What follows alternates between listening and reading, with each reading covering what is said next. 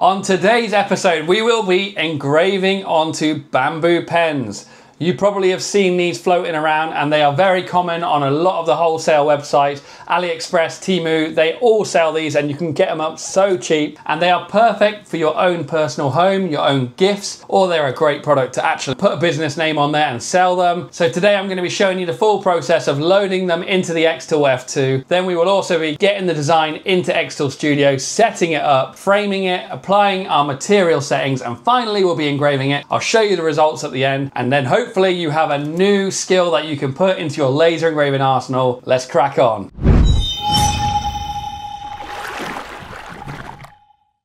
These bamboo pens, as you can see, are really cool looking, unique items. You can pick them up really cheap in packs of 50, 100, 200 from most websites. They look so cool when they're engraved because the wood and the contrast of the engraving just looks brilliant. And they end up looking premium. So in terms of actually mounting these, you can lay them on their side and engrave them, but it is challenging, it's hard, and it is difficult. And as I show you with most of my videos, and you're probably gonna see a common theme here, and that is jigs are often a really simple but effective way of actually getting consistent and quick results on engraving. And in this case, I will be using a jig, and we're going to actually engrave 5 of these in succession, just so we can go through an actual accurate use case. Because if you're going to make one of these, the chances are you're going to have to make more, because you can sell these or you can give them away as gifts, as I always say, and it's just one of those really cool things. So we will also be focusing manually the laser on top, and the way we do that is using this knob here. We're going to turn it anti-clockwise, and that will make the laser head come down, and you'll see the 2 dots are joined up, which means this is now focused the correct height away from the top surface. So we're on the xTool Studio homepage. We're going to click New Project in the top right. That will load up our screen, and you'll hear a beep, and make sure your machine is connected. It should be green, that indicates it is. Okay, so the first thing we want to do then is we have manually focused the laser, as I showed you. I also want to show you that you can automatically do it. It's not always 100% foolproof, but it is something you can do. There is the ruler icon here, and if you click on that, the machine will go dark, it will take a reading, and then it will flash back, give us a thickness, and it should also update the image to show what is on our build plate, and it does. So you can see our pens are all laid out and they are all ready to go. So the next thing we want to do is we want to look at putting our design onto this. And I want to explain something to you. If you've seen the metal pen engraving video, then this might already be clear to you, but if you haven't, when engraving onto spherical objects that have that kind of profile,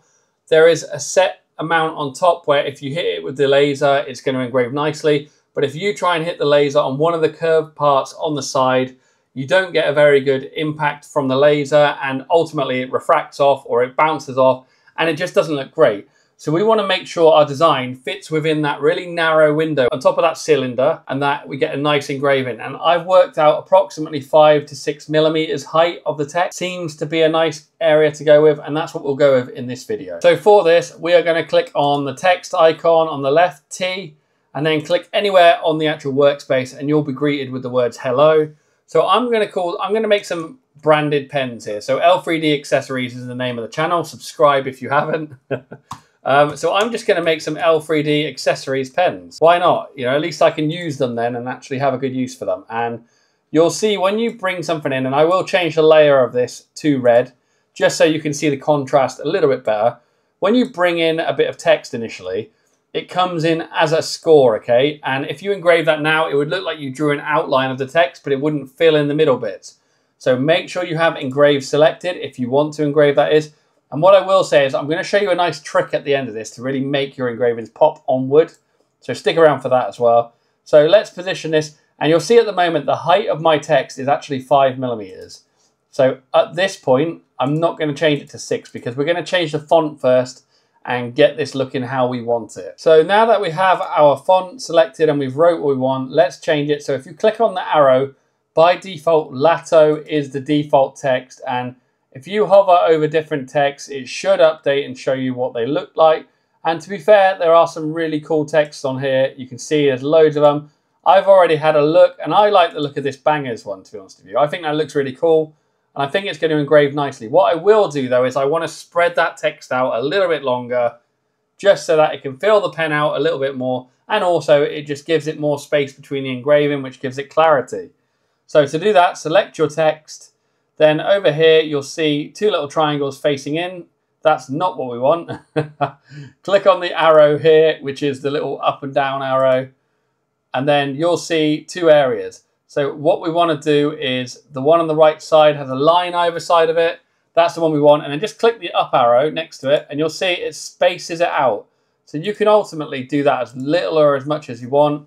I think in this case, something like that looks quite nice to me. So I will go with that. And I'm going to just position it roughly where I think it is. And one thing I will say is we will be framing in this because even though we've got a camera with these kind of shaped objects and the placement of the camera, you'll see it's not always exact. Just because it's central on the actual item there doesn't mean it's going to be when we actually engrave. So for this, just to show you some more features, I'm going to be adding a little bit of extra stuff to this design. And I'm going to be going into the Elements tab, and there is a pattern area. So I just want to add a nice little pattern either side of it. So click on See All. There are various different patterns, and I'm just doing this to show you what's possible. I like the look of this one. So let's bring it down approximately to the right side. I'm going to have one either side. Like I said, it's just a case of showing you what it can do and giving you an idea to get creative yourself. At this point, we now want to resize this to our 6mm height, which we know is a safe engraving distance. So I'm going to click on the shape or the text, and up here you'll see the height is currently 5.37. I'm going to type in 6, and there you go. That has increased that to 6. I'm going to do the same with these shapes here, the elements. I'm going to reduce them down to 6, and there you go. And then I'm going to drag a box around all three of these items. And I am going to come back up here, and there's two things you can do here. You'll see there is an icon with a square and two lines either side. If you click the arrow next to it, you can distribute it horizontally, evenly, basically. So watch this now. Look at that. It's automatically centered that text between those two shapes, which is great for us because we know it's even. I like being even. And then finally, we want to also select on this bit here, and I want to vertical align center, which you're going to see. It's now all shifted, it's all lined up, which means we've got a nice tidy pen. So let's put that in what we deem as the current center point. There we go. And the next thing I'm going to do is copy and paste that design to fill out the other pens. I'm going to copy and paste the design now, as you can see, just so that we can engrave all the pens with the same pattern, because we are doing this in bulk. Because let's say we want to go to a show and give these out, or we want to sell these to someone, or it could be anything. We want to make it in mass so that we've got a nice, quick, repeatable production line here. And this is the way to do it. So you can see it's not all perfect here, but it's good enough for us to now go over to the machine and individually frame each line to make sure we're happy. So to frame it, down here in the bottom bit, you'll see a hatched line and an arrow. Sometimes you can do an outline engrave, which will show you the actual text on it. In this case, though, a rectangular engrave will be more than adequate and actually be better, because we can make sure it's centrally located over the pen. So click that. I'm going to drag the light power up to 10 just so I can clearly see it on the camera for you guys. And then what I'm going to do is click the frame. So what you're going to see in a second is when you frame it and you've got all of these, it's going to do one big engraving box around everything. Basically that there, as I highlight it. That's not very helpful to us when we want to engrave on individual items. So in this case, whilst it's framing, you can now select each line by dragging a box.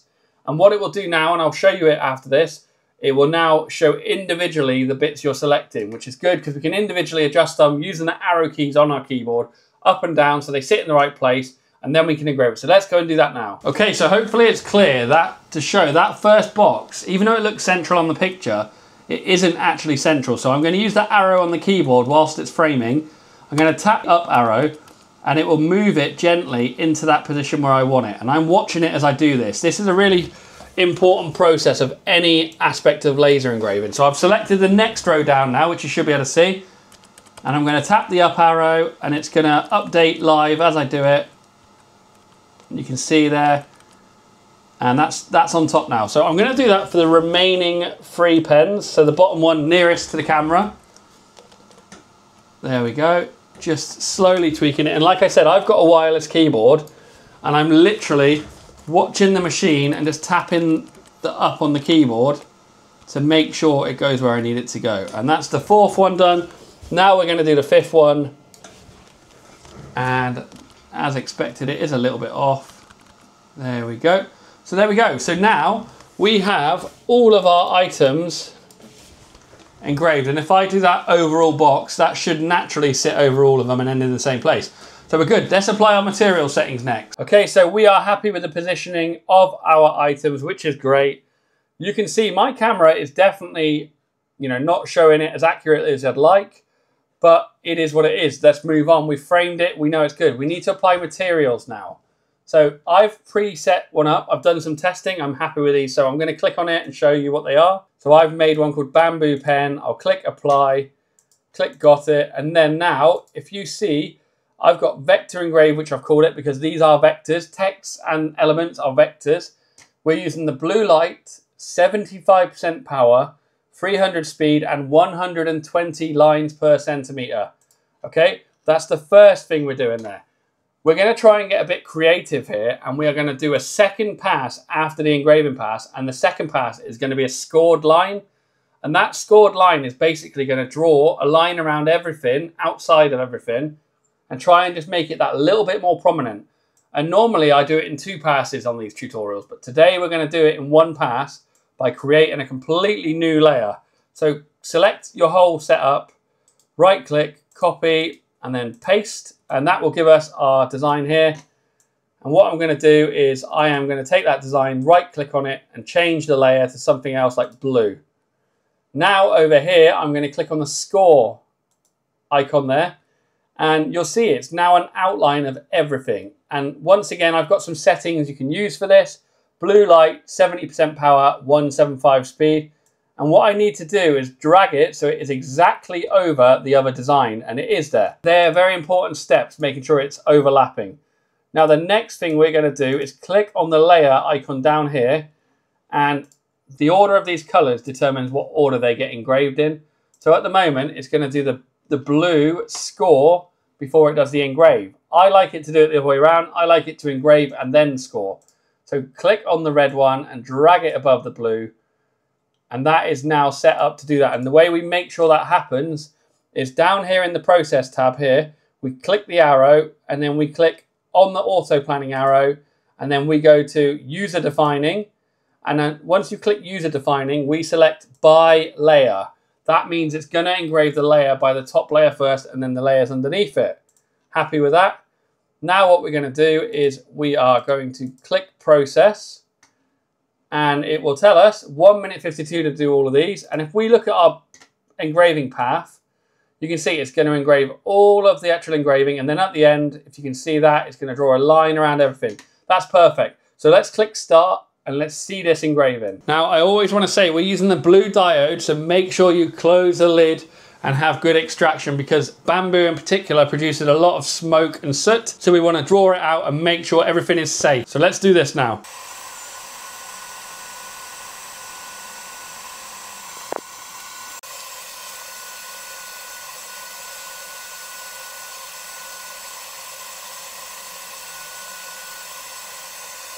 Let's take a look at these results. Hopefully it's as clear to you as it is to me. It's done a really good job, but this highlights that bamboo as a material and some other types of wood, they can be very inconsistent in the results they get. And you can see each one looks slightly different to the other. I hope you can see just how much potential there actually is with these pens, because you can put absolutely whatever you like on there. You can give them away, you can sell them, you can give them as gifts, but they're a really versatile and cool option to take forward. So I hope you've learned something new today. Thank you very, very much for watching, and as I've said before, check out our Facebook community groups where we share all of our settings. Also subscribe to the channel so you don't miss any of these videos, and thank you very much for watching once again. I hope you've learned something new, and let's move on to the next one.